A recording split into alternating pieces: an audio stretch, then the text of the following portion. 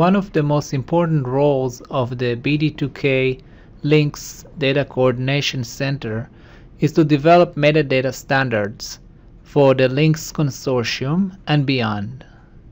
In biological sciences, historically, data is published as part of research papers, and until recently there were no standards about naming conventions to represent entities such as cells, genes, or assays.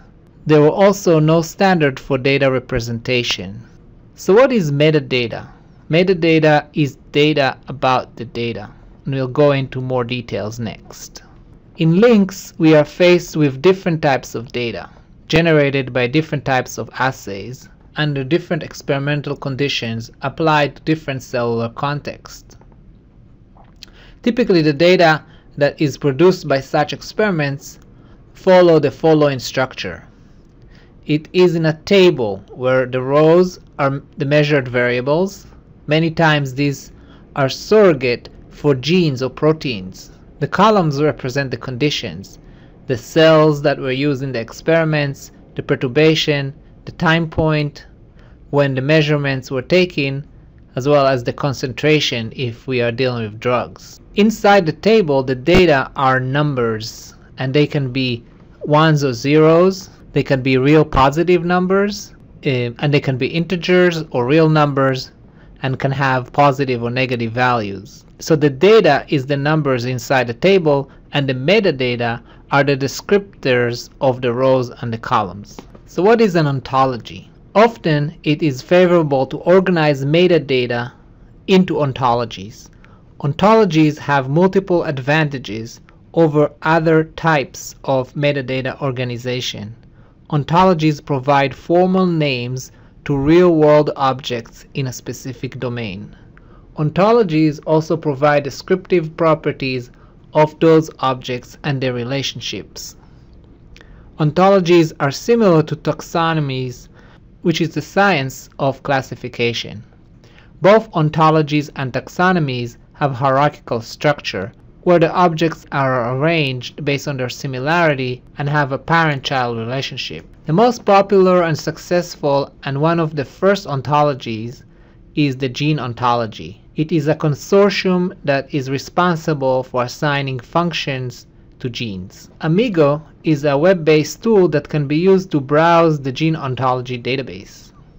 It can also be used to understand the tree structure of the ontology. The gene functions represent functional terms that are properties of the genes. They are organized based on their granularity, from general to specific. Genes are assigned to terms at different levels of the tree.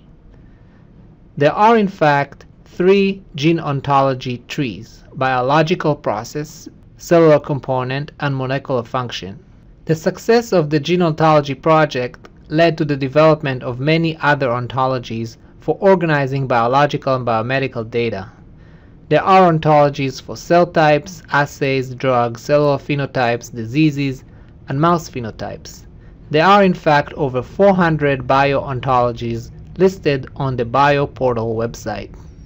When collecting data in biology and biomedicine, the goal is to annotate the data with these ontologies so everyone knows that we are describing the same entities and the relationship between entities are clear. Another very successful bio-ontology that is relevant to this course is the mammalian phenotype ontologies developed at the Jackson Labs. This ontology is used to describe what happens to transgenic mice, or in other words, how gene manipulation in mice causes an alternative phenotype.